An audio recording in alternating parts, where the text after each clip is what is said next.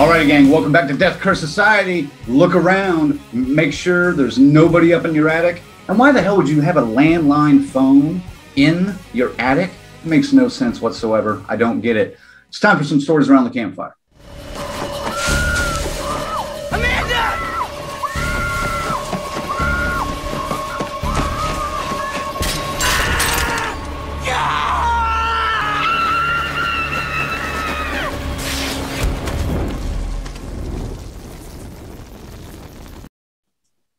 First up on Stories Around the Campfire, the much anticipated fan film from Dave McRae and Bruce Dale, It's Me, Billy. It's a fan sequel to Black Christmas from 1974, and it picks up almost 50 years later. The storyline is unaware of the danger that's hunting her. Sam and her two best friends are spending Christmas Eve at her grandmother's old country mansion. Stalked by a sinister evil that's been lurking in the shadows for nearly 50 years, Sam is about to come face to face with her grandmother's chilling Christmas past, the deranged psychopath known as Billy. Now, Ziggy, I know this was one you were really excited for because you, out of the three of us, are probably the biggest fan of the original Black Christmas. So your first thoughts on It's Me, Billy. Yeah, man. Finally got to see a proper sequel to Black Christmas. 1974. We ain't fucking around with those other two. We ain't even going to talk about those. They have no connection to this piece. This is a direct sequel to 1974. In my opinion, they nailed it.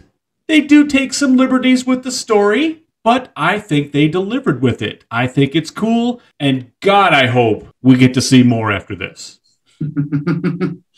Well, it seems like that was the original plan anyway, was to take you to this point where it's just like, okay, now I have to know what else is going to happen.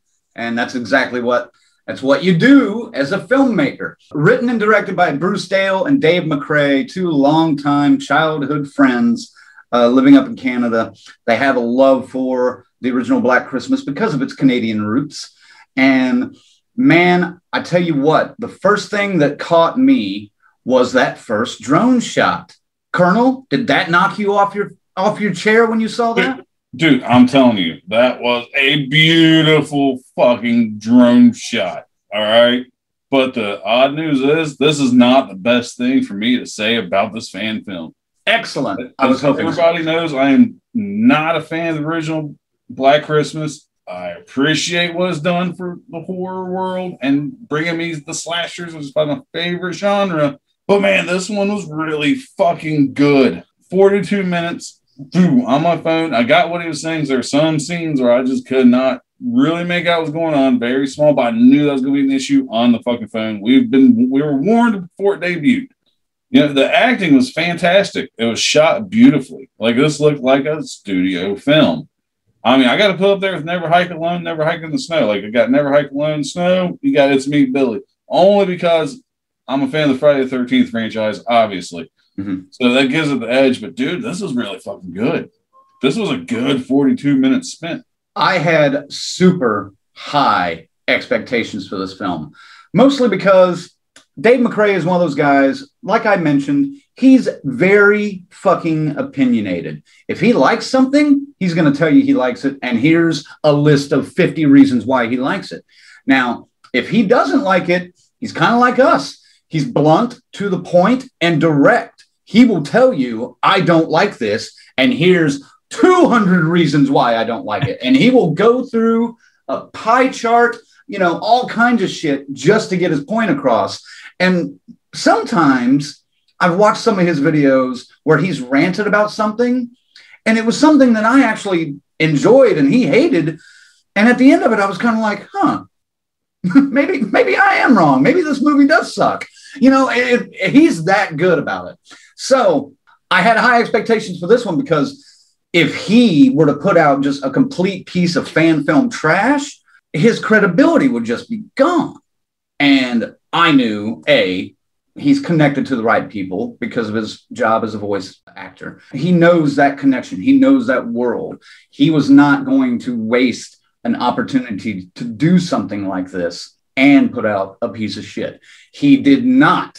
He delivered. I wouldn't say he surpassed my expectations, but he absolutely met them. His cast alone, one of the main things I say about almost every fucking fan film we watch is the goddamn acting. Other fan filmmakers, pay attention to this. They are not his best friends, not the guy you think is funny at the local bar that you go and hang out with and sing karaoke. They're not your relatives. They're not some chick you want to fuck. He hired actors, and that's the main thing. Now, get this also. You don't have to necessarily hire actors, but find good actors for your shit. That is the most important part. Victoria Merrow plays Sam, who is Jess Bradford's granddaughter from the original, Jess Bradford from the original 1974 Black Christmas. And she looks pretty similar to Olivia Hussey. She nails the character. Her two supporting actresses are fantastic. It's 42 minutes. I think there's probably another 40 to 45 minute film in mind if they get enough traction from this one to continue this story. I don't want to get into it too much yet. We will, but I want to save that for later. Billy in 74, pretty schizophrenic, multiple voices, had something going on in his head that made him nuts. Where the hell has he been for 50 years? Has he just been hovering in that fucking attic for 50 years? Or did he move in after Jess Bradford died? Something tells me I don't think he's been in the attic for 50 years, but obviously he's had a caretaker, spoiler alert there, that might have been taking care of him. But I mean, he was definitely in the house before she died. Because even I was thinking about that when I was watching the movie. It's like, how long has he been in this fucking attic? So he had time to set up a pretty nice fucking bachelor pad. It was bare minimum. That's all he needs. And he had the fucking Christmas lights to set the fucking mood. He had his own fucking dial phone. He had a fucking chair. He was living the fucking high life. He was living the life of a divorced dad that just got kicked out of his house after, 20 years. Dude, for Billy, that's fucking, dude. He's drinking a fucking Miller, man. You little bitch!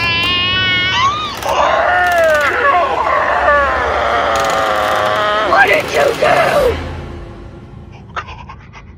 Make it stop. If you've got the time, we've got the beer, Miller beer.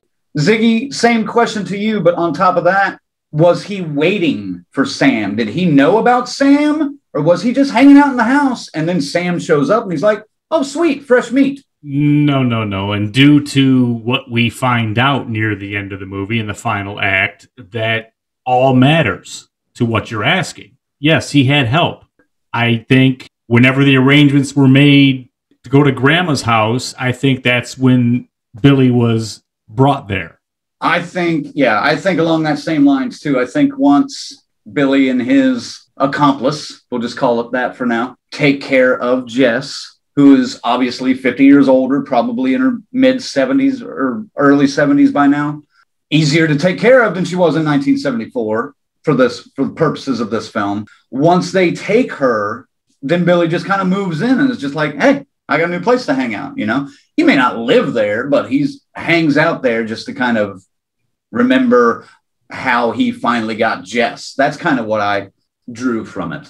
Yesterday, I hadn't seen it in many, many years, but I rewatched the 2006 Black Christmas. You said we weren't going to bring this up. I am going to bring it up, but for one point alone. I don't think this was intentional, and I definitely don't think it was like an homage to the film, but the look of Billy is very reminiscent of the look of the antagonist in the 2006 film. Did you notice that, or did you catch that similarity? I just kind of let it go, but somebody else pointed that out on Dave's page. Oh, okay. He came right out and said, just a coincidence, because we did nothing to tribute either one of the other films. Straight from the horse's mouth. Colonel, did you happen to catch that connection at all, or that look?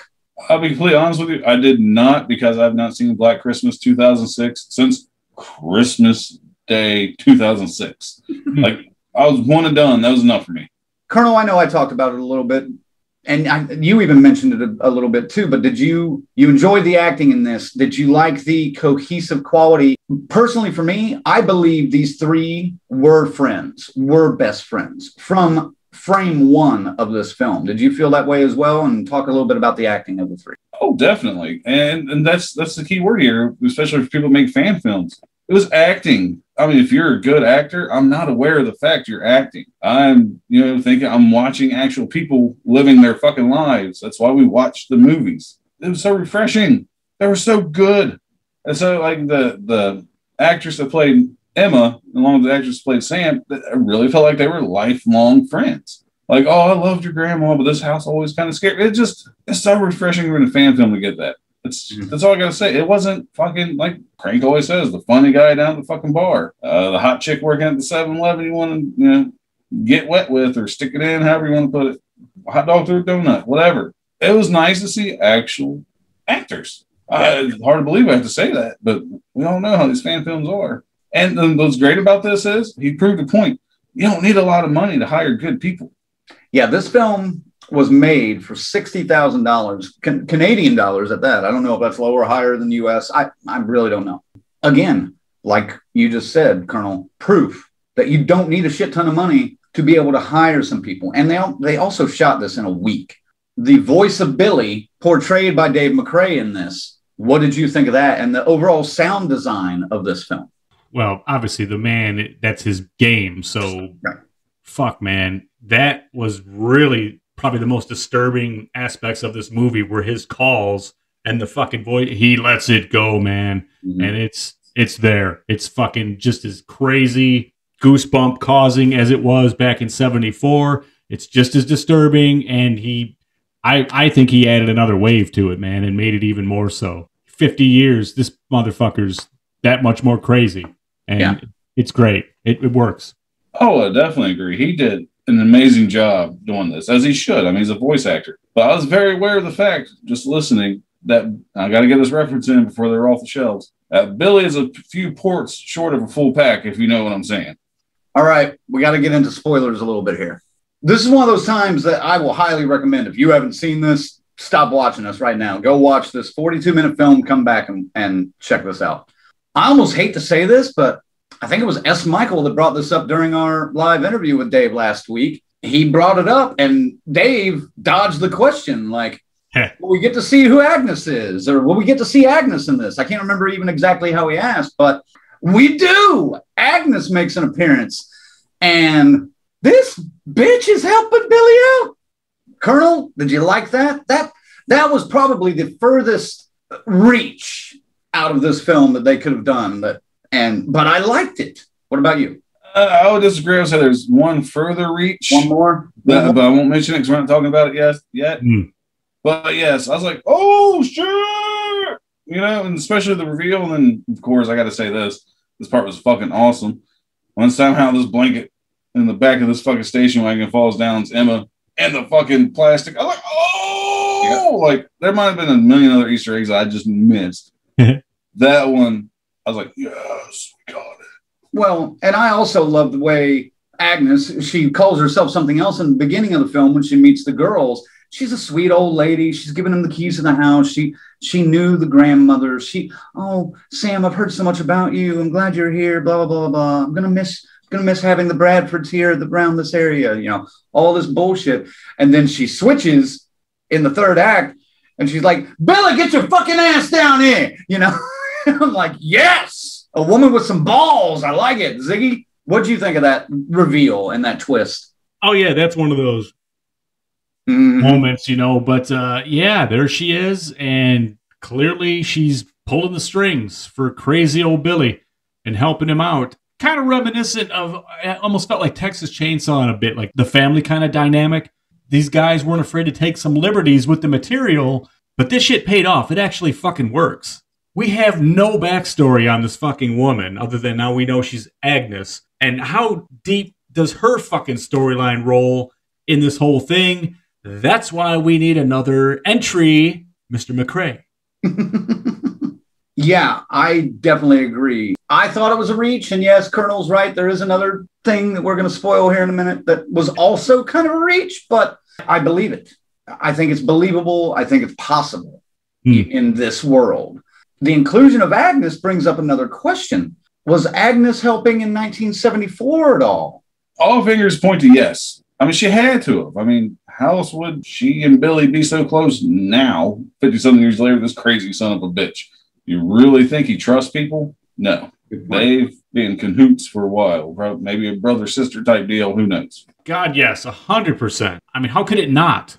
There's a whole other movie right there telling what the fuck, connecting her to this whole thing. This thing is alive again, man, and it's glorious. It's beautiful. The last thing I want to bring up is the actual ending. And so far from what I've seen online, Dave's fans have loved this. Some Black Christmas fans have also liked this ending. I'll tell you what it is here in a minute, and then we'll really dive in. But I have a feeling there are going to be some people that are just like, oh, come on, it's a little hokey. I don't buy this for a minute. I think there's going to be a handful of people out there like that. Ziggy, do you see that yet? Or what did you think of the ending before we talk more about it? Well, holy cliffhangers, Batman. I mean, you know what I mean? That's why I was like, Dave, you bastard, that ending. What capacity is that going to be in? So many questions coming when you walk out of this movie that you can't stop thinking about it. Just like Agnes, I'm like, well, what the fuck? What have you been doing for 50 years that you were ready for this? Well, to answer that question, I think they've been looking for Jess. They didn't necessarily know where she was. And when they finally found her, they were like, you know what? We're going to play the kindly old neighbors next door, get to know her real well, and then come in and take care of business. It was kind of one of those hokey, come on, you can do better moments. That's not to say I hated it, because oddly enough, like Crank said, it worked for this. I was able to overlook it a little bit. It's a great cliffhanger once you get over it and you really just digest it for what it is. Take it for what it is. Don't overthink it. And it's like, ooh, okay, we're on to something here. And especially the sound effects used, I want to see more. But yes, it's a little fucking hokey. And again, that's just a minor fucking complaint. So the ending is Sam is abducted by Agnes and Billy at her grandmother's house. She is taken somewhere else, presumably a basement, a dungeon kind of thing, and thrown into a room by Billy. The door is locked behind her. She's banging to get out, and then she hears something behind her. She turns around, faces the camera, and is like, Grandma. Cut to black, roll credits. So grandmother, Jess, is in the fucking basement. Holy shit. Obviously, Dave has plans for another movie. I almost said third movie because I'm already putting this into the actual Black Christmas pipeline. Obviously, Dave has plans for a second It's Me, Billy of some sorts. What do you want to see from that, Colonel? Before I get that far, I was going to say that's why I thought it was fucking hokey. Again, once I really think about it and how it fits, okay, we got the sequel going, which I will talk about in a second. Mm-hmm. But beginning of the film, Grandma's dead. Grandma's daughter's dead. Sam's the only one left. So I just had a fucking funeral. Did they? If she's dead, they had a fucking funeral. Unless she went missing and just gave up. Let me dive into this for a second because I have a theory about that. Who contacted Sam or Sam's father, the family, and told them that Jess was dead? Could have been the police. She could have been found dead. Or it could have been Agnes. There you go. I'm just saying still, though. I mean, I'm not going to assume somebody's dead if I can't find a fucking body. If I didn't bury a fucking body, you're not 100% dead. I mean, so again, that's where I thought it was a little hokey. Like, okay, come on. This is where it's going to get really stupid. But this is kind of like they're kind of collecting these family members. I have a feeling there's one more we don't know about that might be a whole new character for this universe. Like a brother? Could be a brother or another sister. I really hope it's another sister. Like maybe Sam had a fucking twin. I know that's so fucking stupid, but it's now you're getting hokey. Why else would Billy and Agnes keep them alive? There's no reason to. And like I said, it's like they're fucking collecting them. Yeah, I don't know why they're keeping them alive, but Ziggy, what would you like to see in the next installment of this, if and when we get it? Well, obviously, you want to see Grandma help get them out of there, escape, maybe destroy Billy and Agnes. To me, it's dangerously getting close to like the Halloween 2018 dynamic where you had Laurie come back and you have the 3 generations of girls there. Maybe the hidden character is the daughter in the Black Christmas. I would hope not. Speculating, obviously, but there's a million ways to go. But obviously, we want to see Sam survive and, maybe bust out of there with Grandma. I think that's the most natural answer we can give on it. right away I'm all like, went over to Olivia Hussey's page just to see if there was anything there, like, you know, announced maybe she's appearing or something.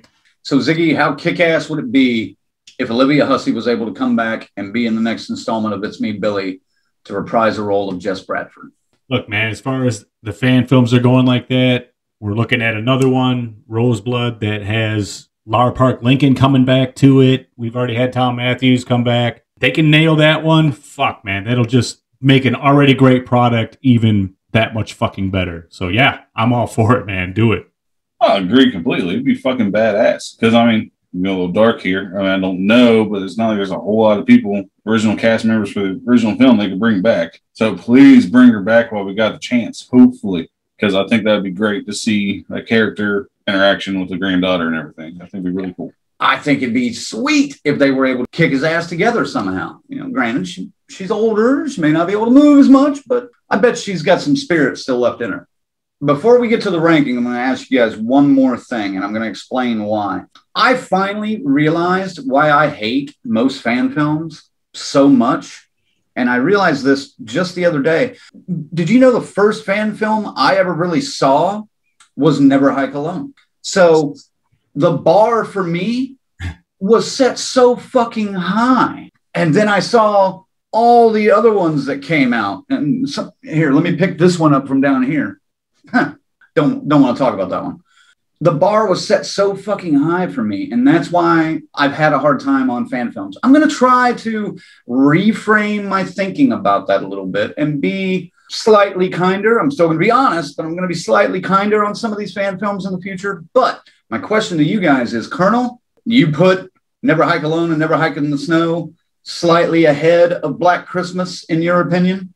Oh, yeah. I mean, and that's just slightly. It's literally because of my fandom. They're both great quality products. Now, I know we're harsh on fan films. You want to be kinder? To me, I don't think you need to. Never Hike in the Snow was not my first fan film I seen. I'm a big fan of, I'm sure Zach probably knows about these, where you take, like, say, Scorpion and Batman, and they battle. I love that shit. It's nerdy as fuck, but I love it. But guess, dude, the quality's good. The costumes look good. The acting's not terrible. There's a bar you can reach. That's what I just don't get. It's very obtainable. Now, some fan films, yes. I mean, they're going to be bad because, let's be honest, they're kids out in their fucking backyard walking around the woods. Okay, I get that. I'm still going to shit on it, but I get it. That's why these guys are so high, because there's a bar you can reach. Now, they have connections in the industry that give them an advantage over other people. I understand that as well. But you can rent this equipment. Hell, we got a great panel on our YouTube channel where they tell you how to get this equipment and really not pay a dime for it. So there's ways to do this. Not only did they hire proper actors for this, and the cast and the crew was fairly small, but not only did they hire actors for this, they hired a DP, a director of photography, to come in and set all these beautiful, gorgeous shots up. They didn't try to do it with their handheld camcorder or their fucking iPhone. So that was another big step. They had a $60,000 budget to do that with. But a lot of these fan films that are coming out, and the ones that I've had issues with, the main thing I have issues with about fan films are the acting, the looks of the film, and then the fact that the fans of the fan films, like, oh, this is the best thing since sliced bread. Look, guys, we haven't had a proper Friday the 13th film since 2009. I know you guys are desperate to see Jason again, but some of these things that are coming out are trash. Admit it. Just because you have a funny character, what you think is a funny character, and everyone else is just kind of like, this guy's fucking stupid, I hope he dies, doesn't make it good. That's my problem with a lot of the fan films. They're not all great. Never Hike Alone, Never Hike in the Snow, excellent pieces of work. This, It's Me, Billy, also excellent piece of work. Ziggy, which one do you rank higher? It's Me, Billy can stand right with both of Vincent's movies, Never Hike Alone and Never Hike in the Snow. The quality's there. It deserves to stand with those films. This was something where the standard was there. These look just as good as anything in the theater. And yeah, we've seen a lot of fan films. We got to watch almost all of them that come across our desk. And there's a lot of bad ones. The problem that I've seen is we've gone over acting. A lot of these films hang these heavy plots and put it on these non-professional actors, and they can't deliver the material in a way that's believable. We don't have that here, or with Vincent's films either, obviously. Never Hike Alone. Those things are fucking gorgeous. And at least now we can get involved, too, and help with crowdfunding. If it does come to that for another It's Me, Billy sequel, I'm all for it. And yes, this is, as far as fan films go, stands right in there, top 3 with those other 2 we mentioned. Yeah, I already told Dave, sign us up as associate producers for the next one. Ziggy, you dodged my question. Which one do you like better? Yeah, I'm asking. Which one do you like better? It's Me, Billy, or Never Hike Alone and Never Hike in the Snow? Not a really fair question. I know. That's why I asked him. I was really blown away by Never Hike Alone with what they pulled off with there. So I'm going to give it to them by a hair. But It's Me, Billy is, I'll say number 2. We'll put it in ahead over Never Hike in the Snow. Right there. They're all right there. It's like... All right. Now, I don't want to take anything away from Roseblood because I know we'll get to see that in the fall. But I'm pretty sure I have already seen at least my choice, my pick for top fan film of 2021. I want to find something I don't like about this movie, but it's hard to. The worst things I can think about saying are some of their story choices that they chose to make were almost outlandish reaches. But they work, and I can't find anything bad. I'm a huge Friday the 13th fan. I grew up on those films, but I'm going to nudge It's Me, Billy slightly ahead of Never Hike Alone. And I'm sorry, Vincent. It's no, you're no slouch either. Don't get me wrong. I love your films as well, but please don't release one this year because I don't want to have to pick between 1 and 2. Release it in 2022. We'll be good, Vincent. That's all I ask. I don't ask for much. From what I've seen, he's been very vocal on It's Me, Billy, and he probably put it ahead of his own movies. That's the kind of guy he is. That is the kind of guy he is. A rating, Colonel. Let's give this one a number. This is difficult because, like I said, it is a fan film. I wouldn't say hurts it like it does some of these other ones because it's really fucking good. It comes down to runtime at this point, trying to figure out how to justify how to rate it. Yeah. This is tough because I don't want to rate it too high, but I don't want to rate it too low. Dude, I'm still going to give it a solid 7.5. It was just really fucking good. And like I said, this is coming from a non-Black Christmas fan. That's what I was getting ready to say. That's what I was getting ready to say and this is a guy that did not like Black Christmas. Very simple, really. I mean, and I rate fan films. I don't stand them next to the big Hollywood productions like that and all those rankings. In my mind, I have a database going on what I've been scoring things. So I know what's going on. But fan films, totally different monster, beast. I was entertained by this movie, flat out. Even with the reaches and choices they made them work. And I just want to know, it all stands aside on what they ever take it, what they do with it. Maybe I'll come back and adjust that score if they make a third one and it's not as cool or good. I don't see how that's possible. This is a fucking great watch. You need to see it as a horror fan. And Zigzag's giving it an 8, man. See, you actually just said something that is making me question something else. When we do our rankings at the end of the year or the beginning of next year of our top fan films, this one's obviously going to be close to the top, if not at the top of probably all of our list. Would it be wrong to include this in just the top 5 or top 10 films of 2021 at the same time? I don't think that's against the rules. We can do what we want. We can add a fan film in our top ranking, sure. Okay. If you were entertained and it made that much of an impact on you, why the fuck wouldn't you put it on your master list? Maybe this year we might make an exception. I mean, I don't have a problem with it because let's take It's Me, Billy, which is up here. Then let's take a full-length film that we recently watched, The Resort, which is down here. It's Me, Billy deserves all the fucking praise. The Resort is an example of going through the motions of filmmaking, and there's no passion there. Zero.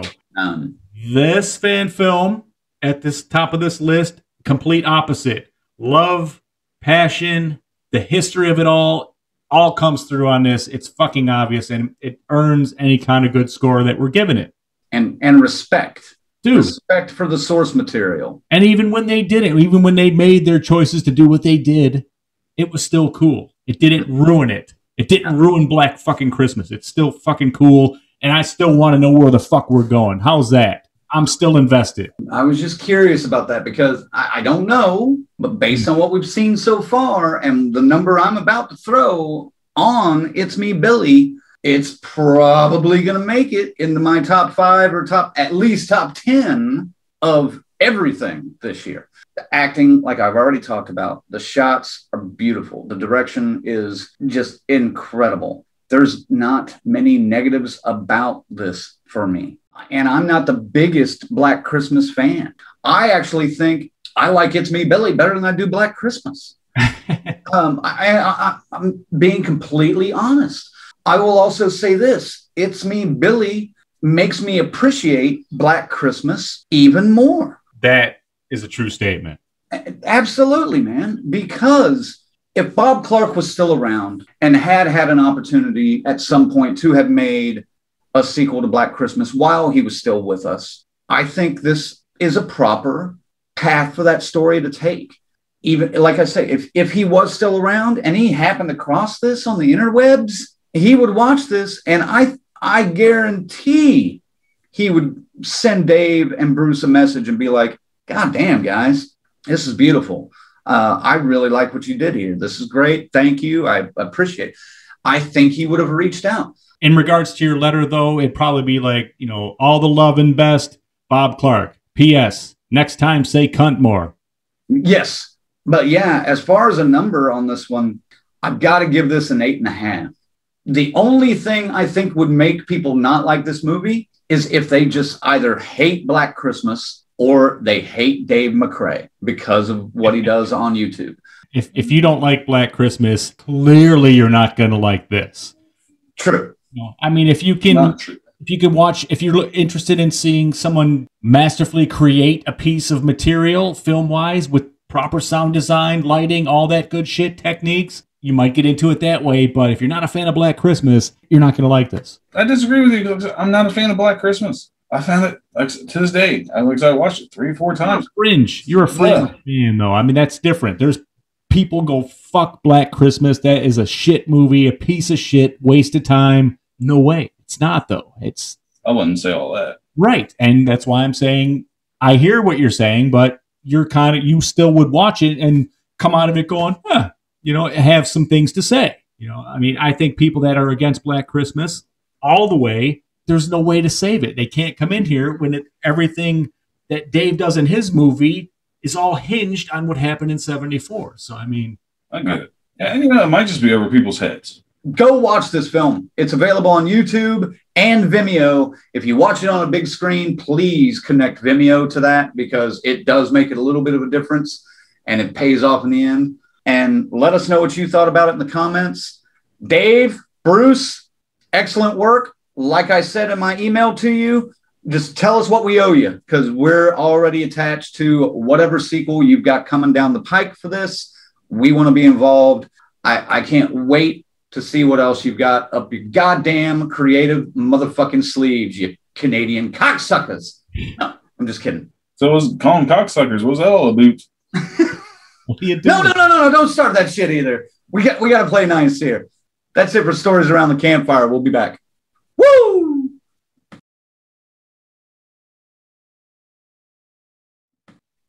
Well, break me out another Yuletide log because that Story Around the Campfire is done. It's me, Billy. Make sure you see it, but stay right there, man. We've got more great stuff coming at you real soon. Excuse me, someone's in here.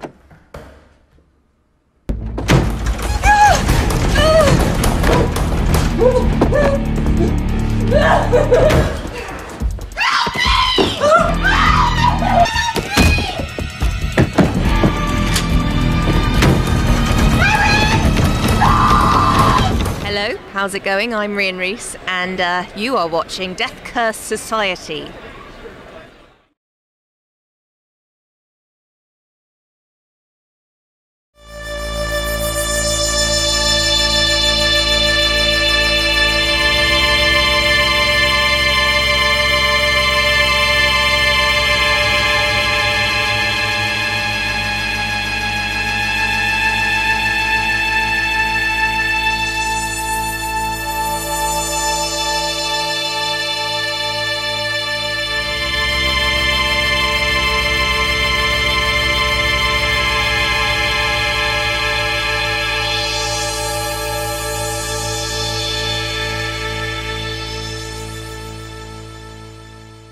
Moving on up to the east side. To the east side. So, To a deep apartment in the sky. We're moving on up to the east side. No. We finally got a piece of the pie. Boom, bang. Sorry. What? Coming from the member of the DCS that's never seen an episode of Jefferson, probably. I haven't seen an episode of Jefferson. Okay. I know enough to know the theme song. Okay. They called everybody honkies. That was funny. Yep. Lots of honkies. I would not be offended if anybody ever called me a honky. I would laugh. I'm like, cool. It's funny. Just keep on walking. Cracker as well. It's like, yep, good one. Thanks. They call me a cracker. Just keep What walking. up? It's the Colonel Death Curse Society. If you enjoyed that video, be sure to subscribe to our YouTube channel. And I punched the numbers in my computer. The computer don't lie. If you don't subscribe and watch more videos, you may be a dead fuck. So be sure to click over here for more videos from Death Curse Society.